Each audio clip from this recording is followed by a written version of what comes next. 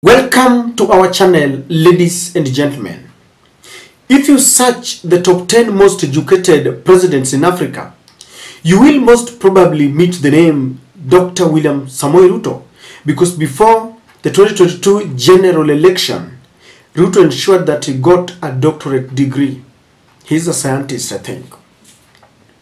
One would imagine that when a doctor is at the helm of a country's affair, then things would go straight. But far from it, things are falling apart from Daktari. If it is not Samson Cheregai revealing to the nation that Murkomen is corrupt to the core and that he's getting bribes from the Chinese government or the Chinese contractors to deny hustlers the very little menial job that they're supposed to do, then it is the president himself contradicting the meteorological department about the El Nino rains, and people are now being swept away. And if that is not happening, then we have oil deals that are escalating to the neighboring countries and they are fleeing our country. And ladies and gentlemen, as if that is not enough, a man who has got a doctorate degree is presiding over the deteriorating conditions of our education. How do you compare the standard of education just 1 year down the line, the level of confidence, with those who are in office today manning the education center and those who are there like the late Professor Magoha? Today, that ministry is a shadow of its former self, and the president is killing the dreams of our future leaders, the dreams of our children. I think they have killed my dream. I wanted to go to Mary Hill Girls, the one in Thika, and the marks that I've gotten, hadi haikaribi. I'm very overwhelmed with a lot of sadness and depression due to the results I've gotten. I've never gotten this type of results even since I just joined this school in 2020. Our parents are disappointed because the results that we got do not reflect the abilities of our pupils. We have about 190 pupils who sat for this exam, and we were expecting that our marks will be reflective of the entire capability of these students. When you had someone like Dr. Matiang'i managing education, I could tell you for a fact that that was a brain managing education. And he did much. When we had Professor Magoha, he did, there was some bit of confidence that yeah, I mean, you know, there's some substance. There's somebody who really knows that where we want to go. And there's a driver behind the wheel. There's a driver. And the driver driving the bus is not driving it using, you know, there's a way you can drive it using rumors. You know, so every often you turn to listen, oh, we do this. You know, you can't do that. But you have to know this thing and know it properly. Okay. You know, you can't keep soliciting for rumors, you know, along the way and grapevine and everything, and you want to drive us to the destination. You have to know it and know properly. And when you don't know, you might want to retreat somewhere and park a little bit. And you know, yeah. And you must be somebody who has the ability that when you park and flip through a page for 1 or 2 seconds, then you know, it meets some good, you know, software up here. But you can interpret the map and know where to go. I don't know that is what we want to say about the very many people that have been put in charge of very serious affairs of this republic. And it's not funny because I know there are sectors that you cannot lie through. There are sectors that propaganda will burn you. In January, we will all be here. In January, we will all be here. If there is no classroom, there is just no classroom. That's it. You must sit children under a tree. That is what we will be looking at. And because people... pray it doesn't rain. Even if it rains, they will be under a tree or they go home. There are no two ways about it. And that's what I'm saying, that the Ministry of Education really needs to very quickly, and not the Ministry of Education. Sometimes I know we roast the Ministry of Education so much, but there is very little that the CS can do about it. The other day, he didn't even look sure. I am telling you, he didn't even look sure that the exam was going to be released on that day. I have to ask, what do you mean he is not sure? Do you know what you're saying? That the person who's at the helm of our education system is clueless. He's not at the helm of money. He is not at the helm of money. Somebody else is in charge of money. I understand. If he does not know, he himself, let me tell you, he himself does not know where the 47% that was supposed to be sent for capitation went. He does not know. I wish he knew. He does not know. This issue concerns the president. So it concerns the president 100%. So you're saying that the person who was put at the helm of our education was put there for his incapacity and for his inability to actually do what he's supposed to do. I know for sure that if he had answers, because I know and he knows and he has seen the struggles that the head teachers are going through. Head teachers are fulizaing. You know fuliza? Yeah, they are fulizaing to make transactions that belong to the schools. Head teachers are being sent for peanuts, and they are also called again and told, out of those peanuts that we have sent you, send back 5,000 to the Ministry of Education for sports. Yes. No, but I don't have from which vote. No, you just know where Jua Vile Utapanga. That is what is happening. Where Jua Vile Utapanga, so he runs all over the place, solicits for to send. Because when he does not send, he's blackmailed. Look at your friends. He sent a list.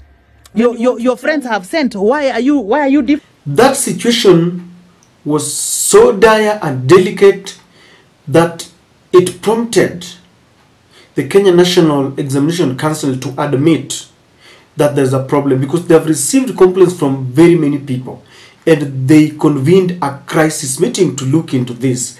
I don't remember when such a thing happened, ladies and gentlemen.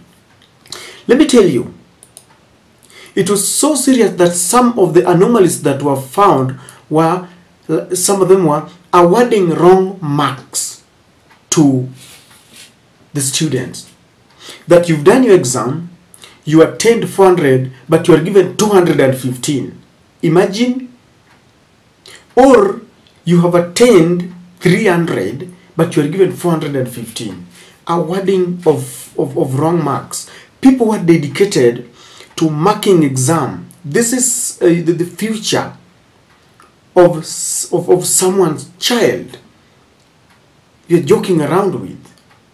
And then they were assigning grades for subjects students did not do. For example, there are those, there's part of the exam for the disabled and or people with special needs. You realize that you didn't, maybe you are a person who did not take an exam that involved people with special needs, but you are awarded marks on that, and you wonder, how? I didn't even sit for this. There were cases of awarding higher grades for lower scores. Mtu amefanya mtihani, amepata 280, is given 410. And then they were proud releasing this kind of result. Very shambolic. There is a reason why the former Education CS Magoha still held a position at KNEC. And there is a position why they had to part ways with Billy Kipsang, because I think he knew where the problem was. Ladies and gentlemen, if you want to kill the future of a nation, you don't need to use missile. Just wreck the education sector. Because what the government is doing now is nondescript. Because you have seen children, they were crying, they're saying that maisha yao yameharibiwa. You've killed my dream. How does a man with a doctorate degree sit and watch a country deteriorating? The other day, it was changing the way help is being distributed and the delayed distribution of funds. Really, what is happening? And let me tell you, this is because when he was appointing people into those special offices, it was not done on meritocracy. It was not done by, appointing people who have got merit. Let me give you an example. There's a cabinet secretary, I think it was Aisha Juma, who admitted that she got, was it a D or something in high school? She said she was learning under some tough conditions, and that's why she attained those grades. And William Ruto himself told us that he's so much concerned about the cabinet, because sometimes when he asks a question from a cabinet secretary, then he realizes that he knows much more than the person who has been appointed to man that docket. Incompetence. He's the one who admitted. So he appointed incompetent people. When he was marking 1 year into office, there was an opinion poll that was conducted about the grades, the grading of the entire cabinet. I think it was Kithure Kindiko that scored a little bit higher. I think the way he was dealing with the passport issues and the cartels and the wild coin. The rest, the average score was a D- or something. When you appoint incompetent people in office, you don't expect any exemplary work. Number 2, he was awarding political loyalists. Somebody like Ezekiel Machogu, I think, contested for a gubernatorial seat in Kisii on an ANC ticket, and I think Mudavadi presented him. So it was not done on looking at the capabilities of a person into such sensitive dockets. They were political appointees and rewarding political fillers, which is very wrong. Even if you want to reward, even if you want to do what we call ethnic balancing, look for competent people. Otherwise, we are degenerating very fast. And you know what this means? When you award students higher marks for the lower grades that they have gotten, a student who is not supposed to get into a national school will go there, and it will be hell for him. And if this will escalate to high school, then it means that people will be going to universities and get to courses that they cannot manage. Take, for example, if you award a student, maybe a C student, you award him an A grade, A plane, then he goes and applies to do medicine. That is how we will have fake doctors, fake engineers. Those are the people who will be in charge of construction of bridges that will be collapsing and killing people, in charge of buildings that will be killing people. Those are the doctors who will be conducting operations and messing up with the lives of innocent citizens. And it starts with such mischief. And I know this is happening because of corruption that the administration cannot deal with, because there is no political goodwill. The rot has started from the top and it is escalating down. So there is incompetence, there is political appointment, and then there is corruption. And this is not only happening in the education sector, but in the entire docket. The leader there was saying something that is very sad, that head teachers are now using credit facilities, Fuliza, to help run the education sector. How? And then they are given some targets, and then bado wanaambiwa wakisha wakota pesa zingine ziende kwa ministry. How? And the minister himself, the CS, does not even know that there was some money that was meant for capitation fee.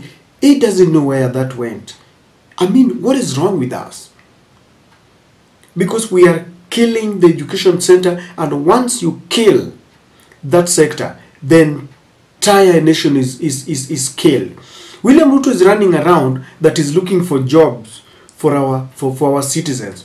Very soon, Kenyan graduates will be less competitive compared to our neighboring countries.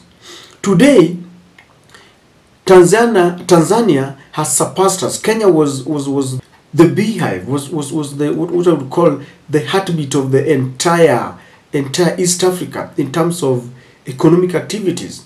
But I certainly believe that Tanzania will pass, or if they have either surpassed us or they are doing that already. Because of corruption, the landlocked countries in East Africa are abandoning the Kenyan oil market and they are looking for other alternatives.